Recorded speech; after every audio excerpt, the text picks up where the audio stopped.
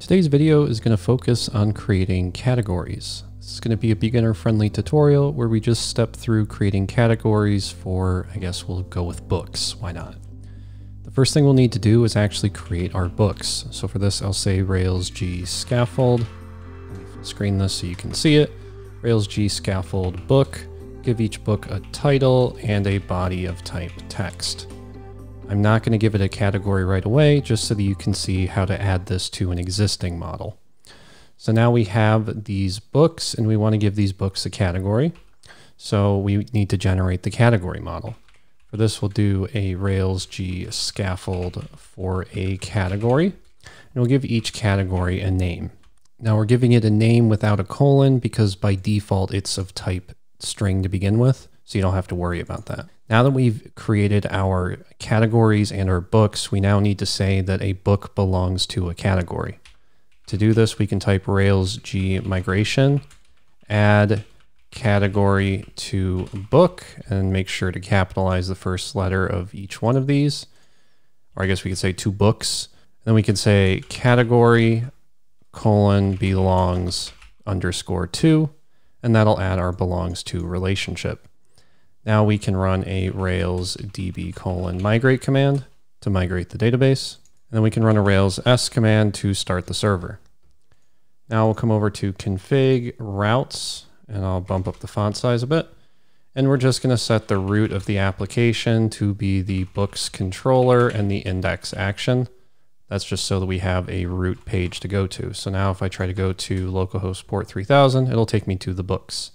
So I'll just go ahead and I'll create a book. I'll say my first book with text here, and then I'll click create. And you can see here that we're getting a SQLite constraint exception, not null. And that's because when we generated this category setup in our last one here, we added a foreign key which tells it that it can't be null.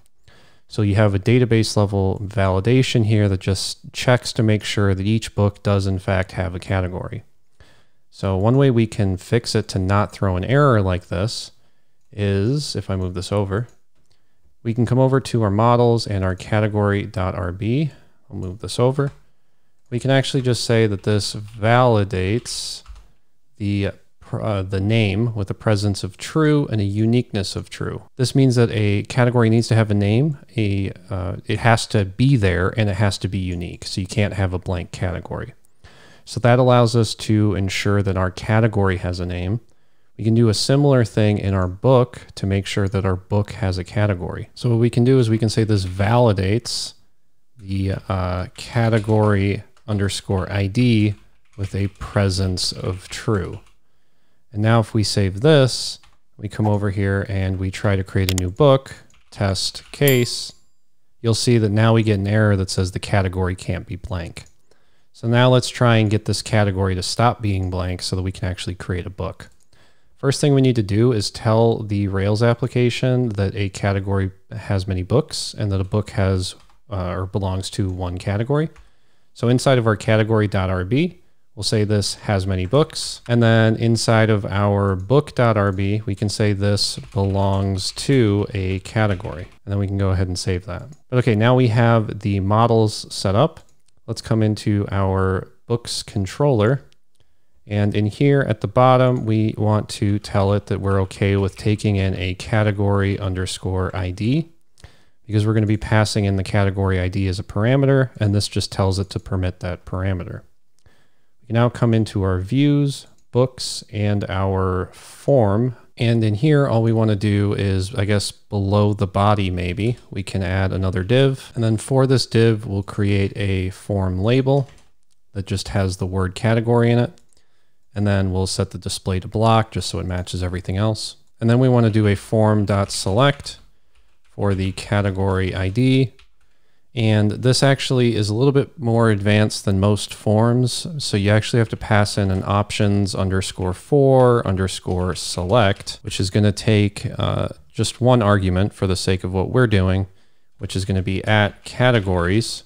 And we don't actually have this at categories defined yet. So let's come over to our books controller And inside of our new action, we need our categories defined, but we also want to use them in our index and show. So because we're going to use this in a couple different places, I'm going to set categories in index, show, new, edit.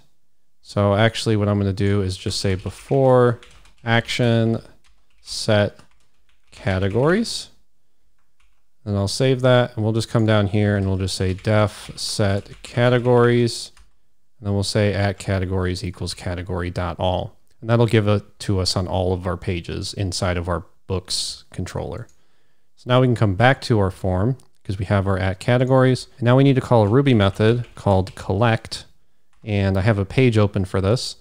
Basically what collect is going to do, if I scroll in, so what it's going to do is it's going to invoke whatever block you pass it. So in this case, it's passing a block where it has a variable of X, and then you're just returning X plus the exclamation mark. So you get like A exclamation mark, B exclamation mark, C exclamation mark. So instead, what we're going to do is we're going to pass it the category, and then we're just going to return an array that has the category name, comma, the category ID. Because the way that these selects work is they want the name that you're displaying in the select, and then the ID that you're going to be passing to the controller. So we're going to take this collect, and we're just going to pass it a block. And in here, we'll just say cat for the category name. We'll do the array, just like we talked about. Then we'll do category.name, comma, category.id. And once we're done with that, we should be good to refresh the books page. And you can see that our category is appearing, but we don't have any categories in it. And that's because we haven't made any categories. So let's go ahead and let's create a couple of default categories, just in case we want to use them in the future. So we'll come into our DB and our seeds file, and we'll just say category.create, give it a name like fiction, and we'll create another one called nonfiction, and then we'll create one that's called biography. So we'll just create 3 different categories. And then come over here and stop our server and just do a Rails DB :seed command, which will run that file. Then we can do a Rails S command to start our server again. Now, if we refresh, you'll see that we have those 3 showing up here. If you want this to be in alphabetical order, you can come into your books controller, scroll down to the bottom right here and just say order, and you can order it by the name, which should change it to an alphabetical order. So now we have biography, fiction, and nonfiction. So let's create my first book. It's a fiction, and we'll switch the category to fiction and click create book. So you can see it created the book here, and if we scroll up, you can see that it inserted the values in, and one of the values is the category ID, which is going to be your last question mark. So your category ID was set to an ID of 1. So I guess fiction is our ID of 1.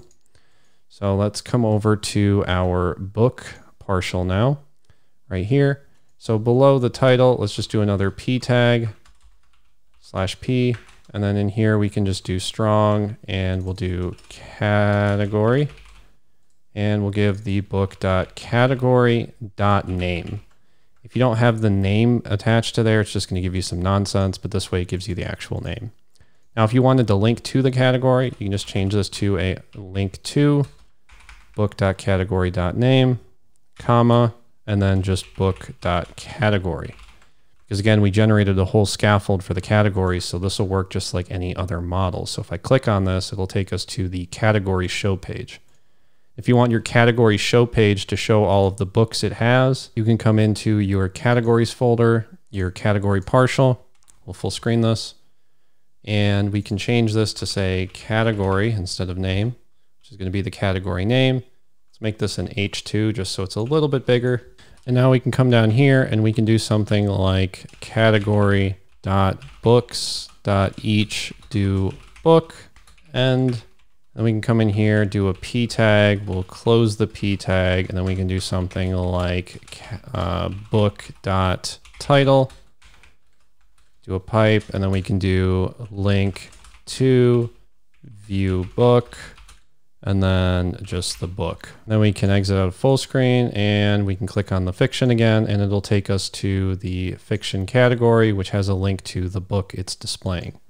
If we go back to the overall categories page here, you can now see that each category has the book inside of it with a link to it, as well as a link to show that category.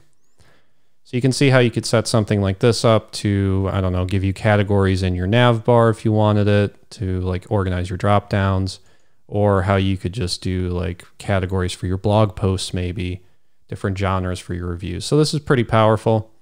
If you're interested in the many-to-many version where you have many categories, or maybe you have many tags, then let me know in the comments and I'll try to cover that in a future video. If you're looking to make it so that only an admin can create a category, I would suggest by starting with my tutorial that covers adding user roles, including the admin role, to your device users so that you can restrict stuff like this to an admin-only account.